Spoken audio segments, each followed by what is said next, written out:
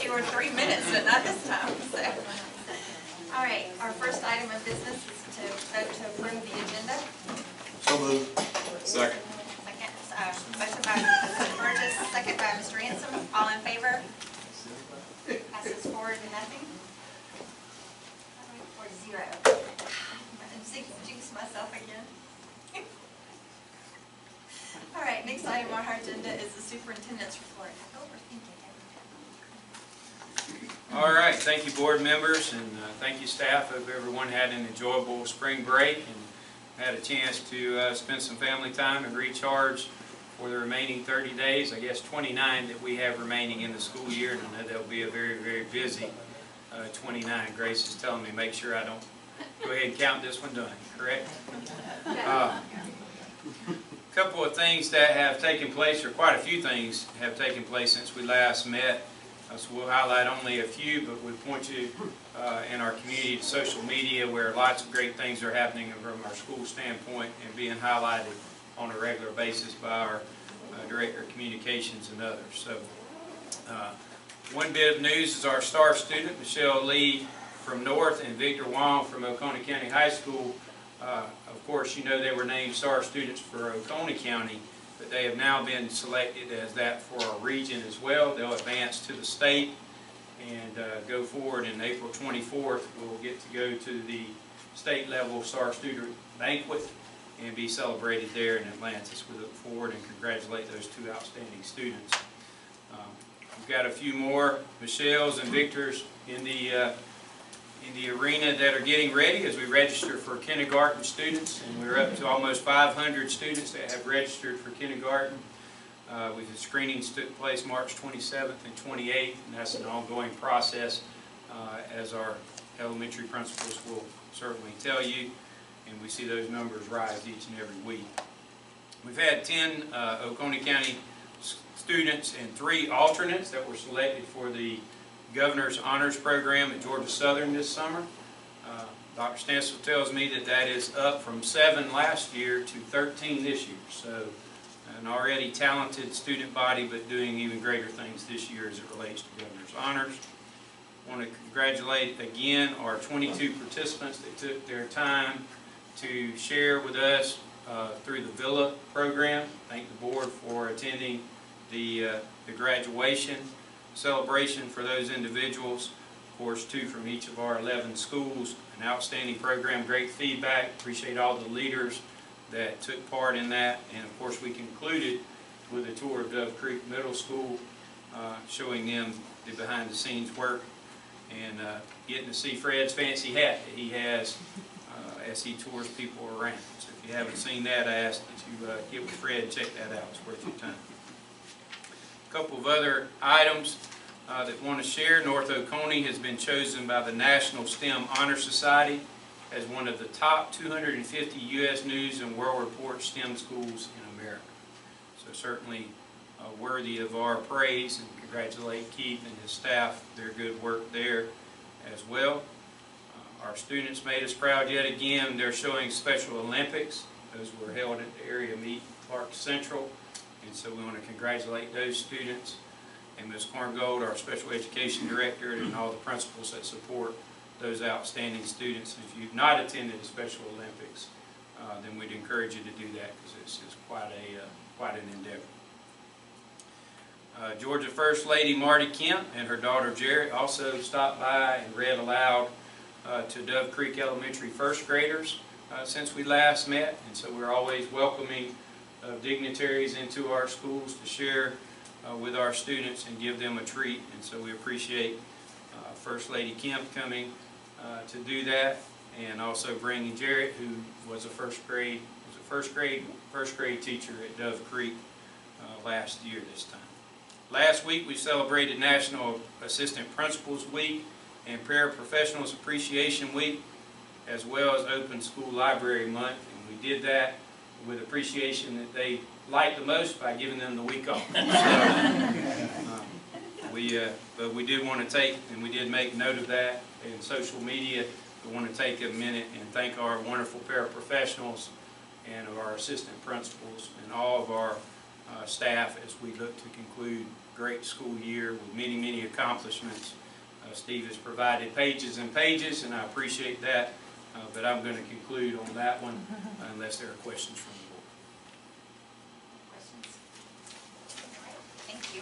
Our next is presentations and discussions, and we'll start with teaching and learning. Dr. Susan Sandsmith. Good evening, board members. Dr. Branch. The April 2023 Teaching and Learning Report contains 4 items of information and 3 action items. The first item of information is an update on the FY23 Special Education Disproportionality Determination. The Individuals with Disabilities Act, or IDEA, requires the Georgia Department of Education to make determinations annually in the areas of significant disproportionality. These include identification, placement, and discipline of students with disabilities, as well as disproportionate representation and significant discrepancies. The Georgia DOE Special Ed Services and Support recently informed us that OCS meets all requirements for the FY23 Special Education Disproportionality Determination.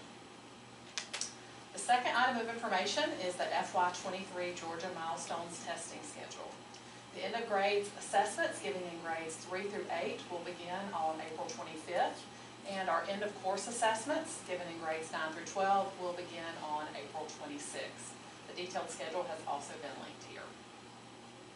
The third item of information is our OCS school improvement visits. Our teaching and learning team visited all 11 schools in March for their mid-year visits to get an update on all the great work that is occurring at each of our schools. Several of our visits are pictured here. The fourth item of information is an announcement that both North Oconee and Oconee County High School have received the distinction of being named AP Honor Schools. This is the highest designation that they can receive. In addition, each school was recognized in the following categories. North Oconee as a 2023 AP Humanities School, AP Humanities Achievement School, AP School of Distinction, AP STEM School, AP STEM Achievement School, and OCHS was named a 2023 AP School of Distinction, AP STEM School, and an AP STEM Achievement School. This distinction recognizes their dedication to provide academic opportunities to prepare students for college and career after graduation. Our first action item for the April 17th Board of Education meetings is Foundations. Foundations is a structured literacy approach using multisensory techniques. This curriculum is aligned with the science of reading and provides effective instructional practices. We have implemented this in several classrooms, kindergarten through 2nd grade, across our elementary schools. Our schools have seen significant improvements in writing, reading, and spelling in classes where this tool has been utilized. This implementation would complete the program for grades K through 3. It also aligns with the new ELA standards that will be rolled out in FY25. This instructional resource will be available for review at the Teaching and Learning Office and will be paid for using general fund dollars. The superintendent's recommendation is to approve placing this curriculum on the table at the April 17, 2023 Board of Education meeting for public review and comment until the next Board of Education meeting. Our second action item for the April 17th Board of Education meeting is ST Math. ST Math is a highly engaging visual instructional program that leverages the brain's innate spatial temporal reasoning ability to solve mathematical problems. This aligns with the new math standards philosophy, promoting strategies to tackle unfamiliar math problems, recognize patterns, and build conceptual understanding.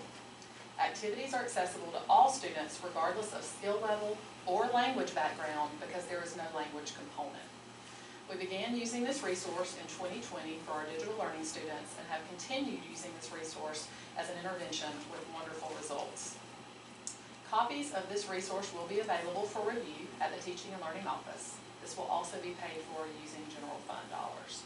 The superintendent's recommendation is to approve placing this curriculum on the table at the April 17, 2023 Board of Education meeting for public review and comment until the next Board of Education meeting. The third and final action item for the April 17th Board of Education meeting is Common Lit 360. Common Lit 360 is a comprehensive ELA curriculum for grades 6 through 8 that comes with professional learning and wraparound supports. Common Lit 360 units are designed around high-interest themes and rigorous grade level content, so students build both knowledge and mastery of grade level standards. Over the course of the year, students explore multi-genre units, novel studies, research units, and evidence-based argument units. Reading, writing, vocabulary, and discussion are tightly integrated for a seamless experience, and high-quality text form the backbone of each unit.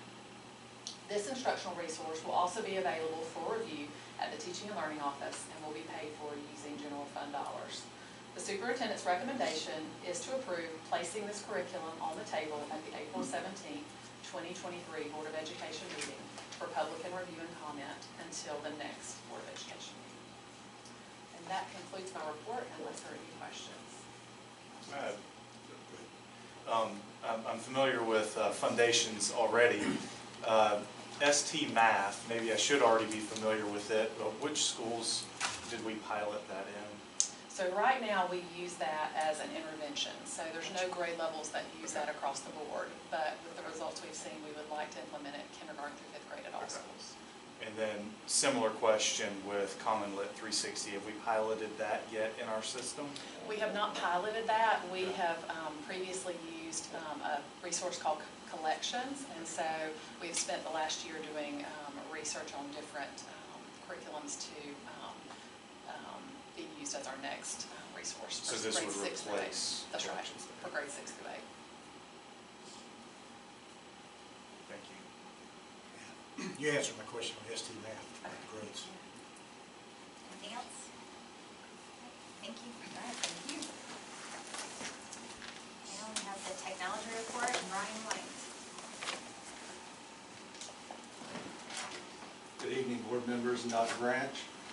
The Oconee County Schools Division of Technology Services April 10th Board of Education report contains 2 items of information and no action items for the April 17th Board of Education meeting. The first item of information is an update on audio enhancement. It is currently installed at Collin Ferry, Malcolm Ridge Elementary, and Rocky Branch Elementary School. And this is the microphone system that the teacher wears as a lanyard around their neck, and it comes out the speakers in the ceiling. So we've already done training at Collin Ferry for that, and we're working on scheduling the training for the other 2 schools because that was completed prior to spring break. High Shoals, we're in the middle of installing that there. It's a little bit different system because the intercom is part of that project there, but we did all the network cabling over spring break, so we hope to get that to our teachers by May, so they have access before the summer lets in.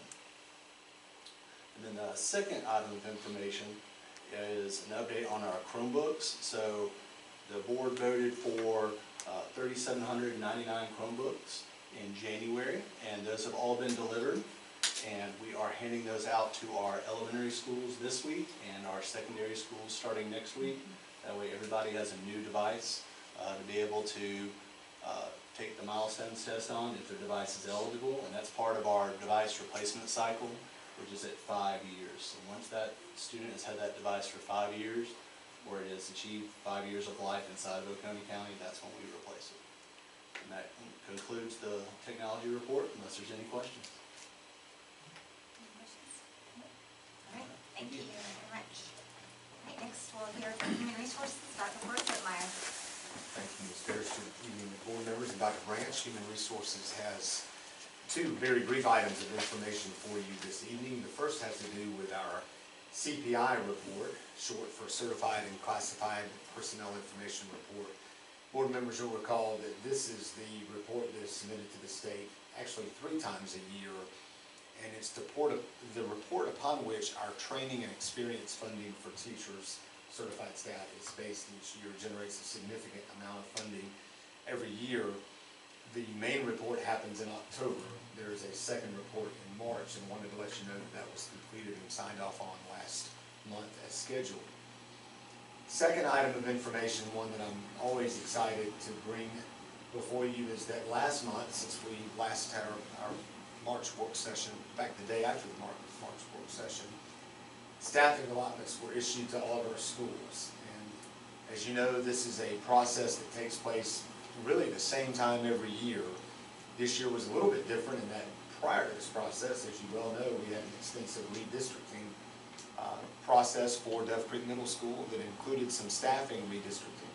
We issued allotments to our schools last month, and I'm very, very pleased to tell you that hiring season is off to a fast and very positive start. Our principals and HR team have been hard at work over the last month and even before then in order to begin this process.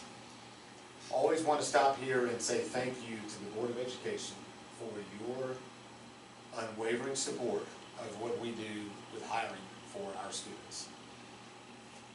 You allow us aggressively to get out in the marketplace early on, even before, as you well know, the budget process is ongoing, but even before the budget is finalized.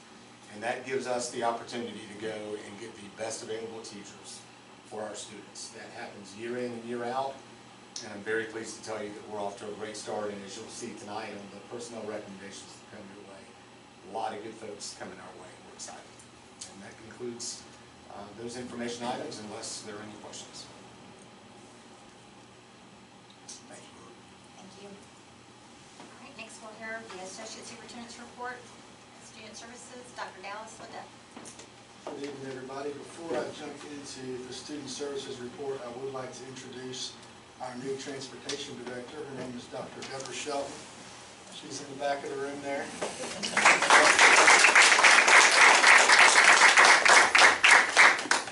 Dr. Shelton's first official day with us was March 27th, and she's been doing a great job, so quite nicely. We're excited to have her. The Student Services report contains 3 items of information and 2 action items for the April 17th Board of Education meeting. The first item of information is our school nutrition participation.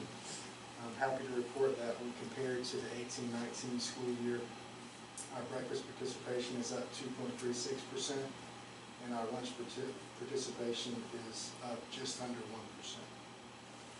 The second item of information is our summer youth athletic camps. As you all are aware, every summer our school athletic staffs put on camps for the youth in our community to get out and learn a little bit about their sport. So they are offering 22 different athletic camps at both of our high schools over the summer to provide a space for kids to go and learn about the sports that they're interested in. The third item of information is a school safety update. I wanted to update the board on some of the services that are provided to our school system by our sheriff's office. I'm sure you are aware of this, but in the evening, the sheriff's deputies check our schools and make sure that the campuses are secure. They also help provide security at our ball games and special events. The school system assumes the cost of all of the resources for both of those activities. They also provide traffic direction at our schools in the morning and the afternoon. Historically, that cost has been assumed by the Oconee County Commission's office. As you all are aware, that is a service provided directly to the school system, and we believe that that should be assumed by the school system. So you'll see a request in the upcoming budget as we work through the budget cycle for the school system to assume the cost of those deputies and also raise their rate of pay from $25 an hour to $35 an hour at those school crossings. I'd like to thank the Board of Commission for providing that service for a number of years for the school system. Also like to thank the Board of Education for the work that they've done to get us to this point and ensure that our students and faculty remain safe each and every day. The first action item is a field trip. Oconee County High School baseball would like to travel to Auburn on June 27th, return on June 30th of 2023 for baseball camp. The second item of information is a North Oconee field trip, and the golf team would like to go to Frisco, Texas, leave on July 9th of 2023 and return on the 12th. Superintendent's recommendation is to approve both trips as presented. That concludes my report unless there's any questions. Just a comment. Thanks for the update on the security things, Dallas. I mean, it seems like a week doesn't go by when attention is not paid to safety in our school system. And hearing you give frequent updates on all the activities that you and your staff and all of our staff in the school system, especially in coordination and cooperation with our sheriff's office, should give everybody a good feeling that there's a lot of attention being paid to this, and especially the comments you just made about a new arrangement with the sheriff's office with their help with traffic control in front of our schools. It's been an issue that we've talked about many times, and I think you're right. I think it's more than time for us to take on that responsibility and develop a relationship and continue to refine a relationship that obviously you have with the sheriff's office, and not only that component of school safety, but all of them. So I appreciate you continuing to bring that forward to us to just remind everybody more than anything else.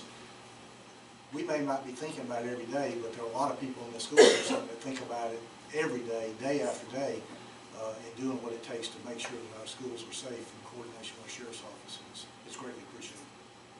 Thank you. One thing I neglected to mention is we are working on drafting an MOU, memorandum of understanding, between the school system and the sheriff's office to provide that traffic direction. So once we get that drafted in the place we need it to be, we would bring it to the board to execute and bring it to the sheriff's office to execute as well.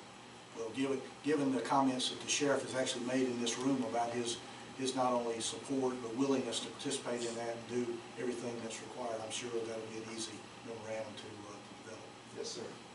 I also want to say thank you to each of you and then your teams. I know I've received several calls over the last couple of weeks, and I know each of you and then your staff and also the sheriff's office has spent significant time talking with parents about what all we do and what all the sheriff's office does to protect our students. I just want to say thank you for your time. Some of those were individual meetings as well as with the sheriff's office. So, thank you. And I'll ask Mr. Ricketson to come up and give us some operations. Good evening. The Oconee County Schools Operations Division April Board of Education report contains 4 items of information and 1 action item for the April 17th Board of Education meeting. Our first item of information is the energy report. It's been updated to reflect our February data. Second item of information is our lead custodian meeting. The March lead custodian meeting was held on Thursday, March 9th, and was hosted by the team at Oconee County Middle School. Mr. Kent Wilson, the lead custodian at Oconee Middle School, presented on the best tips to remove gum from carpets. And our custodial teams are to be commended for their rigorous work, ensuring that our schools are to be clean for health. Our third item of information is our construction update. And the list continues to grow, so it's going to take a minute. First is Dove Creek Middle School. We continue to make good progress out there, and I believe we have a video for everybody to enjoy. Tony McCullers is a part-time drone pilot.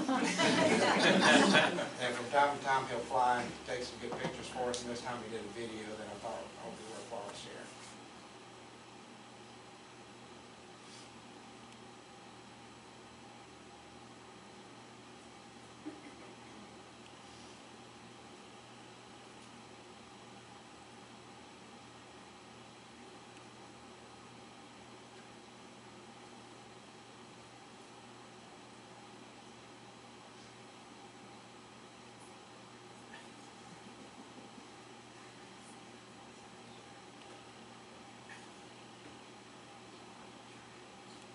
One thing that made my day is they started the landscaping out there, already got the trees in the ground. A lot of times on school projects, the trees don't make it in the ground till July and they die immediately. So these trees have a chance of living. Football fields been grass. This past week, the football field lighting was installed. As you can see, as of today, the brickwork in the back of the building is done. The video is actually 2 weeks old, so there's been a great deal of progress since then. Their big goal for this week is to start buttoning up and clean up all the mud in the back, get the road in. Exterior doors are going onto the building now, windows are going in.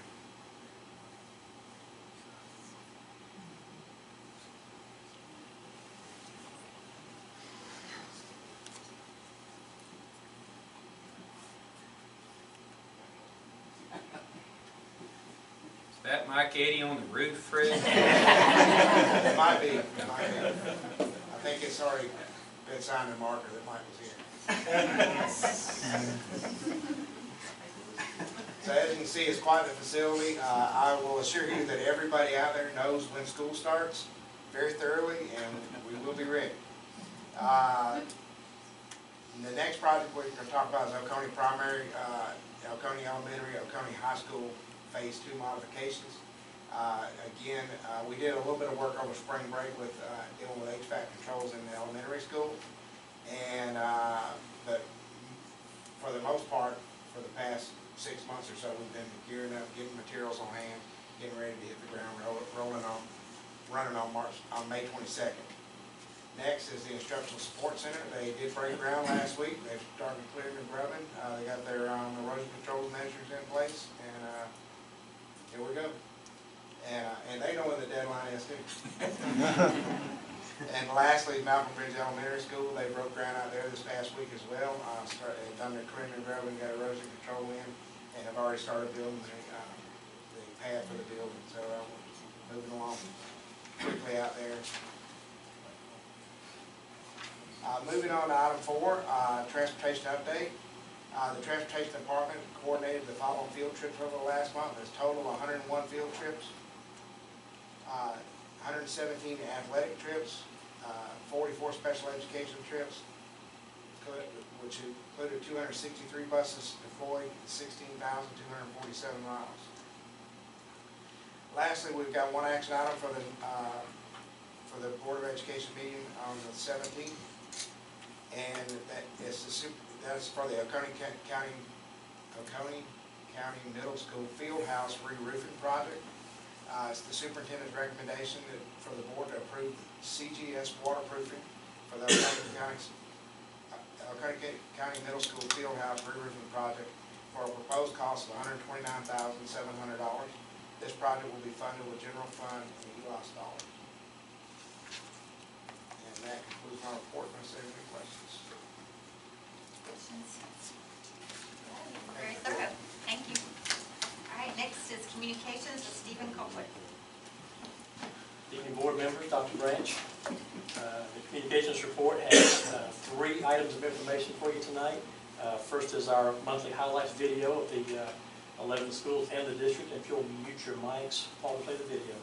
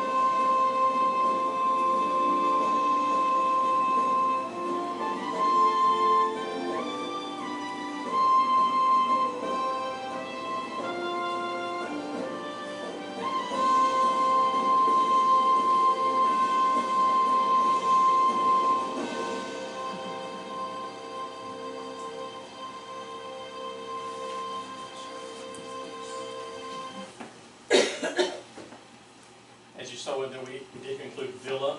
We do appreciate your participation at graduation and your support throughout the process. It was a great opportunity to be with those parents all year.